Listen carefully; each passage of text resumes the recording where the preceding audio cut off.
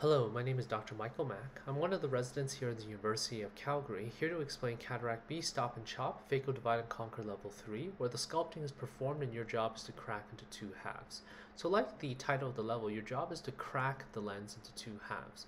Try to bury both your chopper and your phaco tip to the bottom of the trench that's created by the simulation, and then try to pull the two lens halves apart. So there I've propagated one successful crack, and then there's still a little attachment there, but I'll come back for it a little later.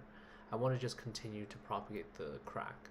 So don't use any phaco energy at all. The point of this level is just to propagate the crack.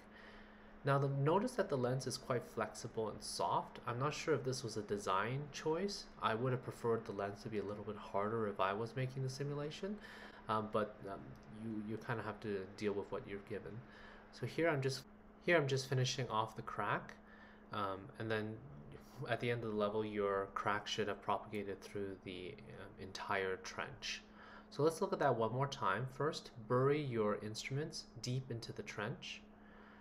Notice that it's a little flexible in terms of the lens, but try your best and try to make sure that you're at the very bottom of the trench. So rotate it around or spin the lens and then propagate it one more time, and you can tell that that's an easy propagation, and the crack is complete. So I scored 100 in both attempts.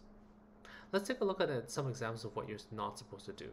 One thing I do have to note is that your foot position should be in irrigation, or you can set it into the OR setting for continuous.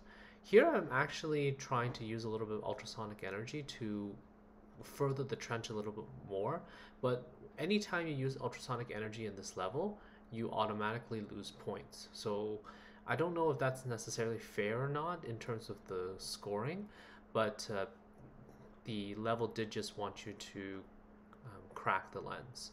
So if you use a little bit of ultrasonic energy just to make your trench a little bit more visible and make your crack a little bit easier, the machine will deduct you points. So here I'm trying my best to crack, but notice that my chopper or my secondary instrument is not deep in the trench, and so that was an unsuccessful crack.